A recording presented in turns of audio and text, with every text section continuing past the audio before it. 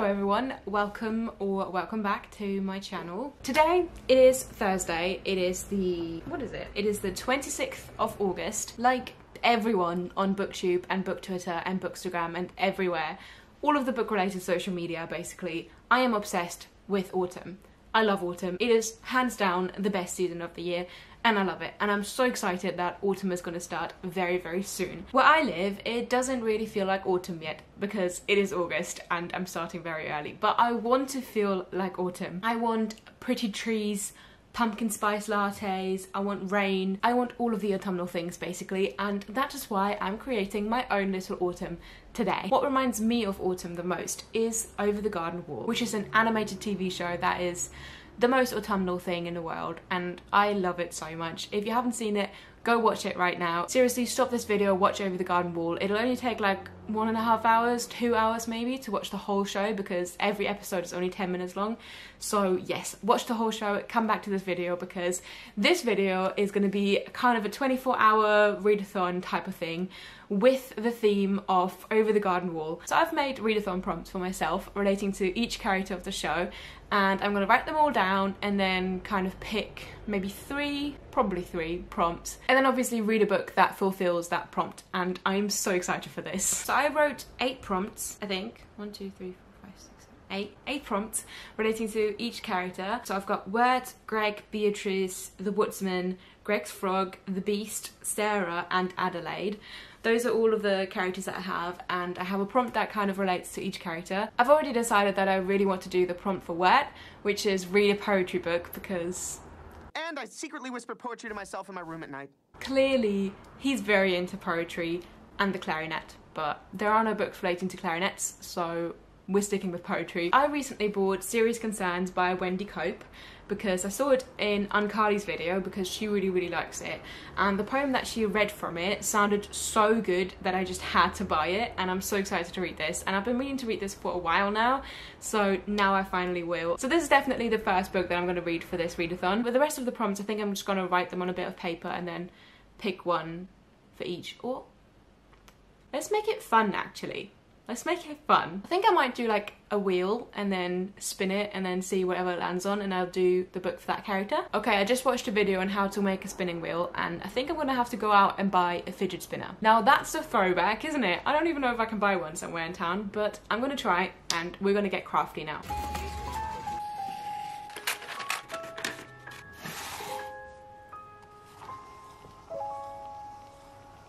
So, I made a mess, but I also made a thing. First up, of course, I've already said this, but we have Wirt, and for Wirt I had the prompt of read a poetry book, and like I said, I would really like to read this collection of poems by Wendy Cope, so that's going to be the book for Wirt. So now I'm going to show you what characters I got, and then we will pick the books for these. So it does spin, kind of. The fidget spinner actually broke, so that's great. I had a little stopper thingy here, but it kept snapping, so I'm just going to use my finger and hope that that doesn't snap, but we shall see. Let's go. Stop. Greg. Okay, so that is my first prompt. For Greg, my prompt was to read a middle grade book because obviously Greg is a tiny bean, he's a child, and he would enjoy middle grade books. The book that I chose for this prompt is Other Words for Home by Jasmine Waga. This is a book that I've been meaning to read for so long now because I've seen it quite a few times, and I mean, look at this cover. It is just, it's so beautiful. I'm so excited to read this. It seems like a very short read because I think it's kind of in verse. I think the audiobook for this is also on Scribd, so that's going to be really helpful. So yeah, this is the book for Greg. Beatrice. Okay, for Beatrice, the prompt that I picked was a book with an animal on the cover, preferably a bird. And if I can't find a bird, then just any animal would do, but preferably a bird. So I had a look at my TBR card, and there aren't many books with animals on the cover in this TBR card. However, I did find one, and that is The Empress of Salt and Fortune by Nevo, and that actually does have a bird on the cover, as you can see here. So it fits the prompt perfectly, and it is also a very short book. You can kind of see there's a theme here. I don't want to read too much because I only have till tomorrow because I'm working on the weekend and I won't have much time to read. So I'm gonna read these books primarily today and tomorrow. So yeah, this is the book that I picked for Beatrice. Adelaide. Okay, so I think I'm gonna have that as my last prompt. That means there's 4 books. Adelaide in the show is of course a witch, and that's why the prompt for Adelaide is read a book that has witches or magic, some kind of witchy themes in it. And for that I picked Lonely Castle in the Mirror by Mizuki Suyamura, I think. I've not heard that many people talk about this, but I've seen a few booktube videos where people absolutely love this book. So I am so excited to read this. Obviously, I feel like with this cover and a title and like the magical castle, it all seems very fairy tale-like to me. And I think that fits perfectly to Over the Garden Wall because obviously the whole vibe of that show is like a fairy tale. So this book is just perfect for this prompt and for the show and for the whole readathon that I'm attempting to do. So this is my TBR for the next 24 hours. I think it's manageable because obviously these 3 are very sort of short. They're going to be quick reads, and then that one is the only one that kind of is like a proper normal length of a book. So that might take me a while, but I'm still hoping and praying that I will get through all of these. So yeah, let's get reading.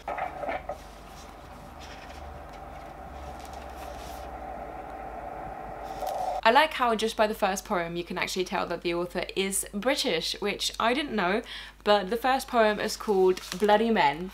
And yeah, bloody men. Bloody men are like bloody buses.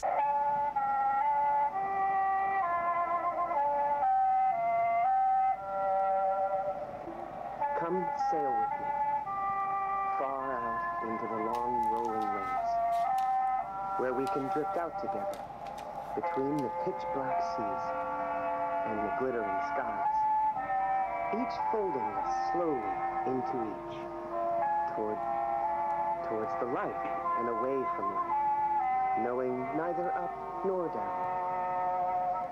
Come sail with me and gaze upon the moon and stars until we know not if we are gazing. It's now 20 to 8 and I've only just finished my first book. So this is not going like I planned. However, I'm just going to read some more tonight and then read until whenever I go to bed tomorrow. I'm also going on a little trip tomorrow to Pooh Corner, which is in Hartfield. I realised that I didn't even explain what Pooh Corner is, and it's not nearly as disgusting as it sounds. It's basically this shop in Hartfield which sells loads of Winnie the Pooh memorabilia. It's like a gift shop that also has like a cafe adjacent to it. Hartfield is obviously where the author of Winnie the Pooh came from, and the Ashdown Forest, which is around Hartfield, is actually what the 100 Acre Woods is based on. And basically in the Ashdown Forest you can find Pooh Sticks Bridge and Pooh's house and those kinds of things that were in the story of Winnie the Pooh, and it's just very lovely. So yeah, I probably won't read like all of the time tomorrow, but most of the time at least I will try. So the book that I finished was of course Wendy Cope's Serious Concerns. You can probably tell by the amount of little penguins that I've put in this book that I really enjoyed this. Poetry isn't something I typically read, so I wasn't quite sure what to expect from this one, but I just enjoyed this so much. Maybe I am actually a poetry reader and I just didn't know. It's hopeful, it's sad, it's reflective, it's really funny and everything at the same time. I just resonated with so many of these poems. That's why I have so many sticky tabs. I think the orange is still my favourite. Oh, my penguins are falling. No. Yeah, I think the orange is still my favourite just because it's so simple, but it's still so like... So for some reason I can't find Carly's video anywhere, so I'm just gonna read the orange to you myself. I'm sorry I'm not very good at reading poetry, but we'll try anyway. The orange. At lunchtime I bought a huge orange. The size of it made us all laugh. I peeled it and shared it with Robert and Dave. They got quarters and I had a half. And that orange, it made me so happy, as ordinary things often do. Just lately, the shopping, a walk in the park, this peace and contentment, it's new. The rest of the day was quite easy. I did all the jobs on my list, and enjoyed them and had some time over. I love you, I'm glad I exist.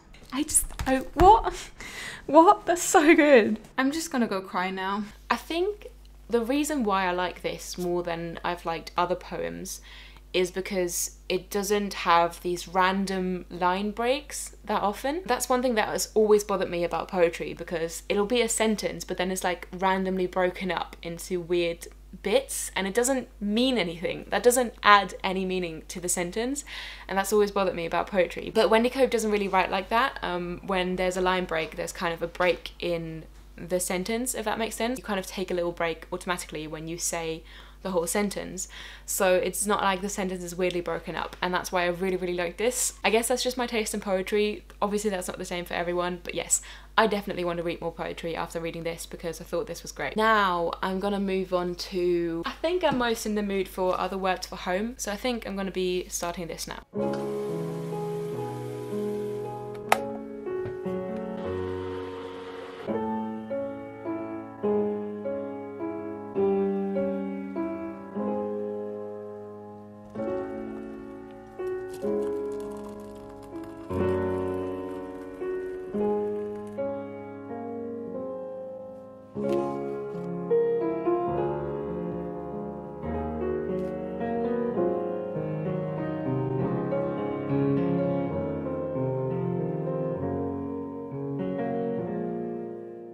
Good morning. So I finished Other Words from Home last night, and they ask you how you are, you just have to say that you're fine when you're not really fine. Perfection. I can't even really put into words how this book made me feel. It was just so beautiful. So this book is about Judah, who is a 12-year-old girl from Syria, and her mum have to travel to America because of the unstable situation in Syria. So they have to leave her dad and her brother behind in Syria and travel to the US. I'm really sorry about the construction noises going on. I hope they don't come out too much on the camera, but we shall see. When they get to America, Judah kind of struggles to fit in. She has to learn the language and she has to deal with all of the racism and discrimination that she faces in the US. I think the book references 9/11 in that there was something that happened in the book that then made everyone be extremely racist towards her. And especially when she started wearing the hijab, she experienced so much more racism from everyone in America. She has to navigate her new school, her new friends, and even a school musical that she might try out for. It was beautifully written and it made me cry, and I love it so much. She's so small and I love her. I love the way the story is written. It's a really quick read as well because, like I said, it's kind of written in verse, so it's not all actual text, and that just worked so well for this story because somehow the author managed to put so much powerful meaning in so little words. It was just so beautiful. There's so many quotes that I wrote down in this, like this one for example. America, like every other place in the world, is a place where some people sleep and some people, other people, dream. That's just so well written. I love this book so much. It was incredible. It is such an important read. It is so heartwarming yet gut-wrenching and perfection. Led through the mist by the milk light of moon, all that was lost is revealed. Our long bygone burdens, mere echoes of the spring. But where have we come, and where shall we end? If dreams can't come true, then why not pretend? How the gentle wind beckons through the leaves as autumn colors fall, dancing in a swirl of golden memories, the loveliest lies of all.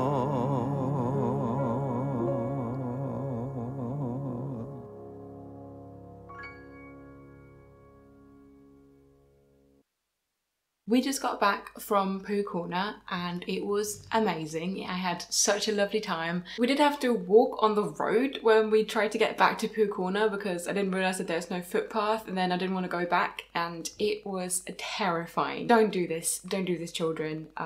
It was not good. But yeah, so I actually finished reading The Empress of Sword and Fortune by Nevo, and let me tell you, it was amazing. So this book is about a traveling cleric, they're non-binary and their name is Chi, and they meet an old woman called Rabbit, and Rabbit then starts to tell them stories about the Empress Inyo, who's the Empress of Salt and Fortune, obviously, because Rabbit actually used to be her handmaiden, so she knows all of the inside scoop on the Empress. So Chi, as a cleric, actually is tasked to write down these kinds of stories. So with the help of old artifacts from back in the Empress's time, Rabbit then tells Chi the whole story of the Empress. I don't want to say too much about it because obviously it's very, very short. It's just a novella and I don't want to spoil anything for you. But wow, this was so great. I wrote down a quote for this one as well. I know I'm saying a lot of quotes, but all of these books are just so beautifully written. I can't get over it. So the quote that fascinated me in this book was, "Angry mothers raise daughters fierce enough to fight wolves,"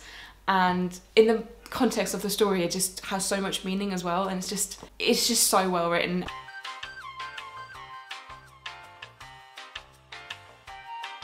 So I had my hair dyed, as you can see. It wasn't quite what I wanted, but after furiously washing it 1,000 times when I came back from the salon, it actually looks quite nice now, I think. I quite like it. It is very autumnal, so I am ready for this season. So the technical difficulties that I had was I lost the footage. I think I deleted it from my camera because I thought I had already put it on my computer, but I hadn't because they're nowhere. So I'm basically missing the last of this vlog.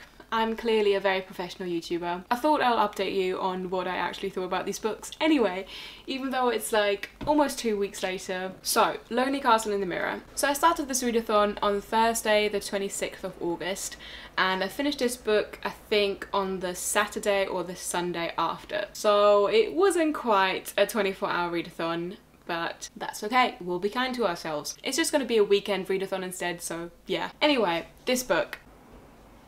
Perfection. I know I already said this about Other Works from Home, but this book was just perfection. It was brilliant. It was just so good. So you might ask, what's this book about? Let me tell you. This book is about 7 students who are all avoiding going to school, and then one day they all discover magical portals that take them through their mirrors to this mysterious magical castle. And in their castle they meet a girl wearing a wolf mask, as you can see. She calls herself the Wolf Queen, and the Wolf Queen tells them that somewhere in the castle there is a hidden key, and that key unlocks a room, and when you enter that room you will be granted one wish. They only have until the end of March to do this. The book starts in May, I think, so it kind of follows the Japanese school year, and they only have until 5 PM every single day to enter the castle and search for the key. On the Goodreads description of this book it says, "This heartwarming novel is full of joy and hope for anyone touched by sadness and vulnerability."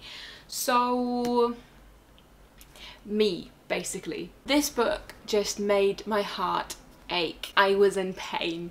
I just want to hug her so badly. She's so small. When I was Kokoro's age, so Kokoro is the main character, when I was about her age, so like 13, 14, I also really struggled going to school. I just did not have a good time at school. I didn't want to, I didn't feel like I belonged there, I didn't feel like I had friends there, and reading this just put me back into that mindset, and just this book is just, it was just so beautiful. I loved the writing style, I loved the kind of glimpses into Japanese culture. Just the relationships between the characters was so wholesome and beautiful. The ending was... I wish I still had the original clip of me talking about this because I was just... The ending just like, it brings everything together so perfectly. It was just so good. It made me so happy. Just the friendship was so adorable. And like, look at this cover. Just... Do you see that? It's just so cute. It's so wholesome. It is adorable. I loved it so much, and I think this might be one of my favourite books of this year. So, the wrap up. I have finished all of these books. This was such a good reading weekend. I love it. I love it. In fact, I love this so much that I think I might want to do an actual Over the Garden Wall readathon. Rude. They're clearly against the readathon. Okay. I really do want to make an actual Over the Garden Wall readathon, but I don't know if anyone would be interested in that. I don't think I have a big enough following for people to actually do that with me. The weekend I was actually doing this readathon, I was kind of thinking about what kind of prompts I could have, and I basically made like a whole bingo board full of prompts for this readathon, and it would just be so cute, and I'd really love to do that. So let me know in the comments if you'd be interested in joining an Over the Garden Wall readathon. I think I would probably do it in like October time because that feels the most appropriate for Over the Garden Wall. Let me know if you're interested in joining the readathon, and then I might actually do it. So, wrap up these books. Right, the first book I read was this one, Serious Concerns by Wendy Cope. Brilliant, I loved it, really good poetry. I think I need to read more poetry like this because I was actually so into it. This was obviously the prompt for Word, read a poetry book. Then this one, Other Words for Home by Jasmine Waga, which was obviously the prompt for Greg, which was reading a middle grade book. This book was just so damn good. It was perfection, like I said, I loved it. I loved every single part of it. I loved the characters. She felt it's just so lovely. I just want to hug her. The writing in this was so beautiful and hard-hitting. It was so sad yet heartwarming, and I loved it. Then I read The Empress of Salt and Fortune by Ni Vo, which is obviously a novella, and this was also just absolutely brilliant. The writing in this again was just stunning, and the whole story, the whole world building was just so damn good, and I just wanted to know so much more about this world. I wish there was like a bigger book about this that I could read all of the stories that happen in this world because it was just so brilliant. I loved it. You have to read this. It's such a quick read. It's literally like 100 pages, read it. And then of course we have Lonely Castle in the Mirror by Mizuki Surimura. Just the friendship in this, and then all of the things that you find out in the end, and like just everything. I just loved it so much. It was so relatable to me, especially in the beginning. It made me hurt, and it made me sad, and it made me happy, and it made me hopeful, and it made me everything. Yes. So this is my wrap up, all of the books I read, and they were all amazing. And I think that's just because I was doing this readathon. So if you want to join this readathon in the future and also read amazing books, then just let me know in the comments down below if you'd actually be interested in joining a readathon like this, because I'd love to do it. If you're not subscribed to my channel yet, then what are you doing with your life? Just do that right now. Please, thank you very much, and I will see you next time. Goodbye.